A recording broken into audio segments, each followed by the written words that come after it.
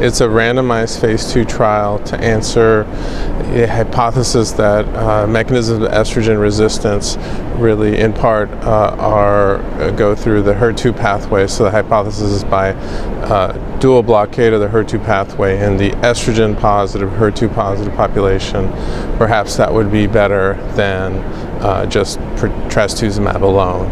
So most of these patients receive some form of chemo, which is the standard of care, so either a taxane, either docetaxel or paclitaxel, but not all of them receive chemo. So what was interesting is that there was a subset of patients that just received no chemo. They received antibody and aromatase inhibitor alone, and the progression-free survival in that, even though being a small study, was around 21 months with the addition of Pertuzumab. So I think that the clinical relevance is that in some patients who fit this population, who are HER2 positive, estrogen positive, who aren't good candidates for chemotherapy, that you have confidence, at least from this small study, that with dual HER2 blockade and an aromatase inhibitor, you can expect a progression-free survival in upwards of 20 months.